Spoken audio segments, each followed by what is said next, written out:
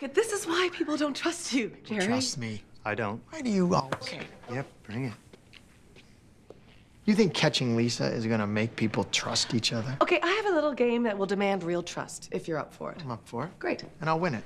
And I'll be the only one you trust at the end of the day. Bobby, I'm down. Let's do this. Thank you, Paul. Okay, write down a little secret on a piece of paper, something about yourself, and then just fold it in half. I got a doozy. Doesn't have to be a doozy, Yes, just a it little is. secret. Great, now rip it up. See, now I feel like you're wasting our time again. Okay. And now, we'll do that again, but write down like a bigger secret, something a little bit darker, something you want nobody to know about, something you've kept. Like a drug addiction. Don't tell people. Or alcoholism. Doesn't. Hookers. Right. Don't give people secrets, just do your own, and then put them in this bowl, okay? Right away, real fast. We're not ripping those off. No, we are not. Wait, now this one is a real ripper. Let's go. Oh, you can trust I put mine in the bowl. No, in the bowl. Great.